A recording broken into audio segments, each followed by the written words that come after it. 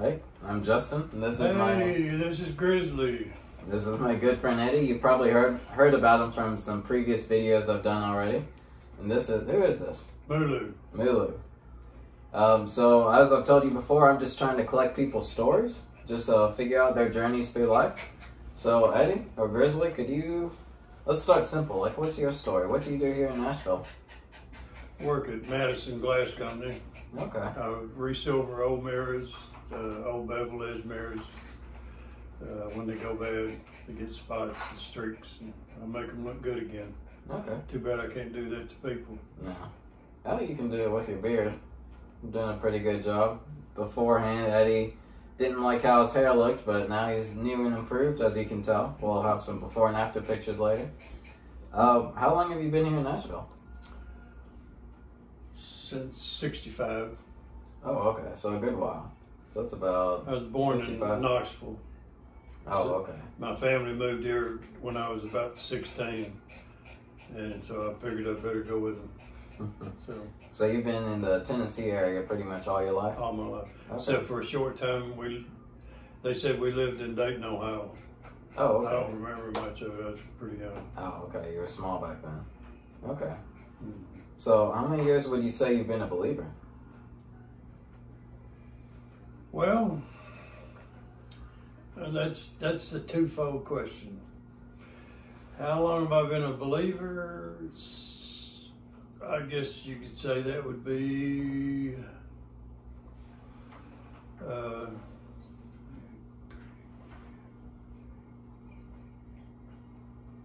about 47 years. Okay. Let's see. But God has been speaking to me longer than that. Oh, okay. I see. So before that, you just didn't quite, you knew about God, but you didn't quite connect with Him. Well, even at that, there was a time, like when I was saved, I was working at the newspaper, and we used to have Bible study after we'd get off, because we worked from 8 to 4:30 in the morning. Mm-hmm. When we'd get off, we'd go to one of the guys' house and have Bible study. And that's actually when I got saved. I was sitting over in the corner of his living room, and there wasn't no preacher offering an altar call or nothing. I was just sitting there, and all of a sudden the Holy Spirit got all over me, and I know that at that moment I was saved. Mm.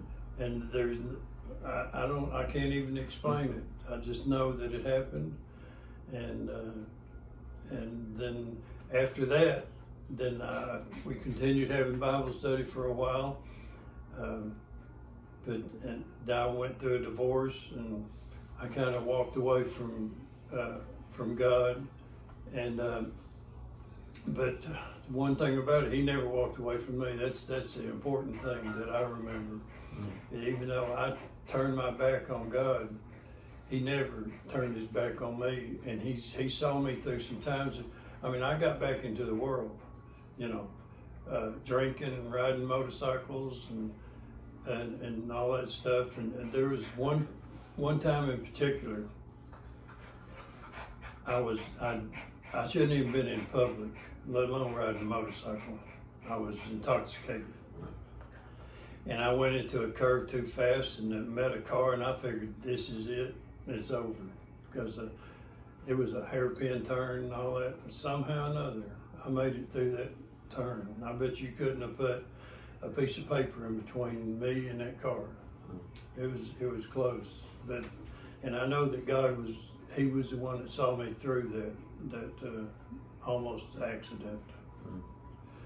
And so then I continued to just live in the world and all that goes along with it. And then God brought my wife that just passed away into my life, and God used her to draw me back to Him, because she knew the scripture, and she introduced me to some evangelists and preachers that have helped me along the way, that I still listen to them every day. And So I got back into church, joined the CMA back in 2000. Been riding with them ever since.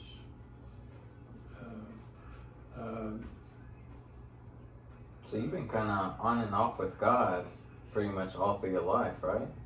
Well, I was just, I was on, off, and then back on. I've been on ever since. Mm-hmm.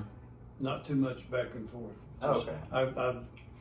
I got back into the world for a few years. Oh, okay, I see. But then I got back in, rededicated my life and everything. What are some changes you kind of saw in yourself during your time with God and during the time you were with the world? Like, did you see any changes? Yeah, did you see any changes in yourself? Yeah, stress, a lot of stress and a lot of trials, a lot of trying to make it on my own. And the financial thing is probably one of the, well, I don't want to say it's the best, but I mean, it sure has eased up my situation. I mean, I can remember back when I was in the world, I was standing at Walgreens drugstore to buy something I really needed, and I just barely had enough money to buy it. And this guy in front of me had so much money in his pocket, he had wads of bills, and I was actually jealous because he had so much money, and I just barely had enough money to buy this thing that I really need. But ever since I gave my life back to God and left him up to do whatever he wants to do and to direct me, my finances have improved quite a bit. Everything I've got's paid for. I just don't have any money problems anymore. But besides that, I mean, of course, there's things like just your attitude, knowing, and just like there's a song out now called "I See Your." Here I go trying to think. That's fine. I see your, what's that song? I see the evidence of your presence all over my life. I see the evidence of your goodness all over my life. And I do, all the time I see the evidence of his goodness all over my life. Yeah, you had a perspective shift. You actually sent me, you had emailed me like this sermon about like true worship the other day, and like part of it was saying like true praise is just when you truly praise God. Sometimes the things in your life don't change, the world doesn't change, but your perspective, your attitude shifts. Yeah, right. And that can change everything from there too. Okay, what are some things God has helped you through?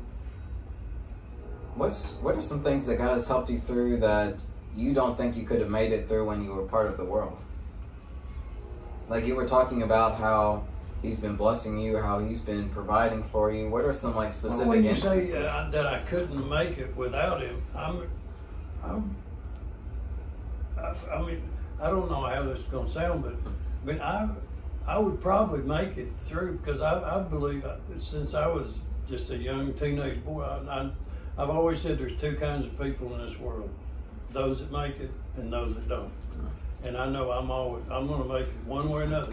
But to make it without God would have been so much harder and just more difficult. Like that unneeded stress or unneeded obstacles. And so I'm just so thankful that God's been right there for me.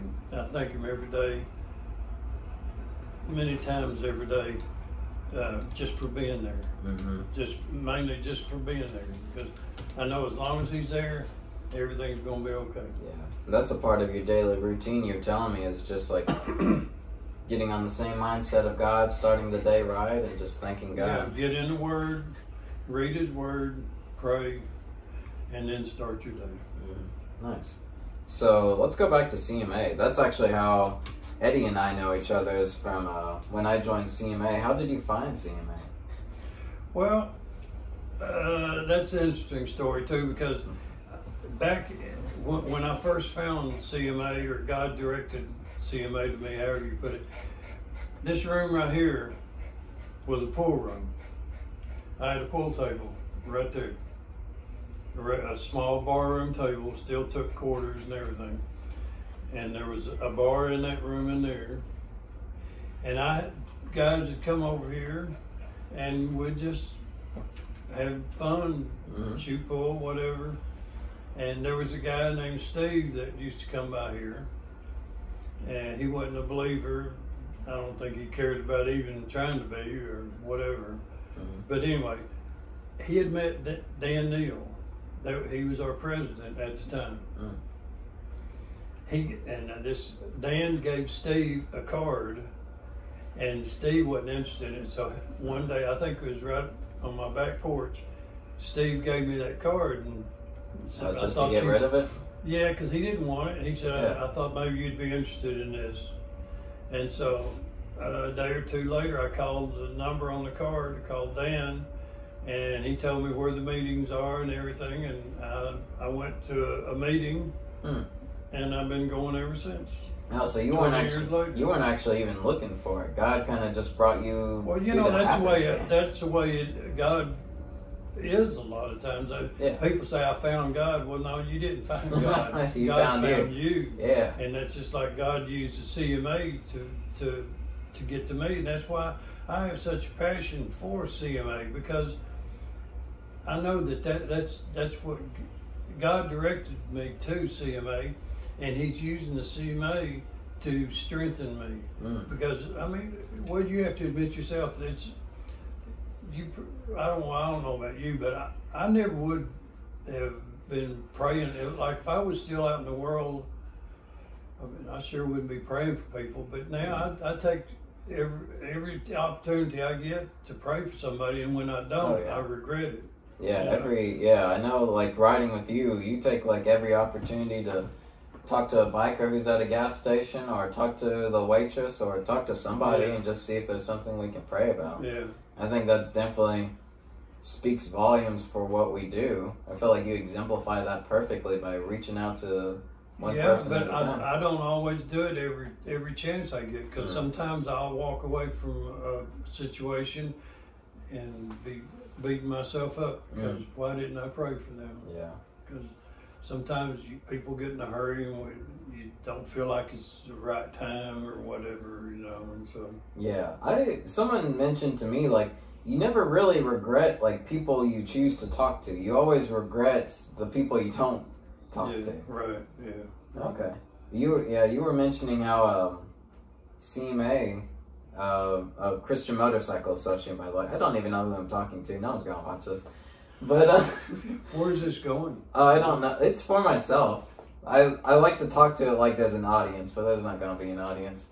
But you were talking about how the CMA helps you grow. Like, and you were president when Goat had joined as well. Like, how is that role of president, or how has being a officer of CMA helped you grow, or helped your journey in Christ? It helps you be able to speak like in front of people. Because they say that's the worst thing. That's the worst thing you could ask anybody to do, is to speak in front of an audience. In today's culture, yeah. And but yet it's you have to do it as president. You have to lead the meetings, and if we do a church visit, you're the one they call on, and all that. So it's helped me in that way, and helped me to just open up more, I guess. Oh, that's good. Yeah, I can definitely see that, and I feel like as a Christian, that's something we have to learn to do as well, because we're called to like step out of our comfort zones. If you're not good with talking to people, we're called to like still talk to people. The Bible even says like people come to faith by hearing the word. Well, how are they going to hear the word if you don't go? Yeah, exactly. Okay. So what's been your favorite motorcycle? Just kind of off topic, kind of on topic. There's only one kind. Don't say Harley. Like specifically a model. The Ultra Classic. Ultra Classic. Oh, okay, yeah. The Ultra, yeah, I like it. Because it's got all the bells and whistles. It's made for old people. Oh, okay, gotcha. Well, what should I, as a young person, ride? A Sportster. A Sportster. Oh, okay. Well, go to this. All right, that's fair. I can see that. All right. Well, Well, it fits your size better. it does. There's yeah. nothing wrong with Sportsters. They're pretty quick. The 1200s are pretty fast. Yeah, I like the one Goda has. It is nice. All right. So just to wrap it up, do you have any last words of wisdom or anything for people who are just struggling in their faith? What's some advice or encouragement? Well, I don't know about you can struggling give? in their faith, but I had some words of wisdom until you said that. Oh, okay. What's your And words that's- of wisdom? Obey God and leave the consequences to Him. Mm. If you obey God, don't worry about what's going to happen because God's got it. He'll take care of it. That's Charles Stanley's favorite expression, by the way. Oh yeah. Obey God and leave the consequences to Him. Oh yeah. That was the Bible study you sent me the other day. Charles Nice. Stanley, he's good. He's a good teacher. Oh, nice. I think that's a good way to end. Well, I'm Justin. This is Eddie, Grizzly, Sasquatch. Also known as Grizzly. Grizzly, Sasquatch, whatever you want Yeah. call him. But And this is Mulu. and that's me. Don't pull it. Don't pull He my don't ear like care. that. He don't care. He likes it. But anyway, thanks for joining us. Whoever's watching this, or me in 30 years. Hey, me. But anyway, y'all stay blessed. Yeah. Hey, speaking of 30.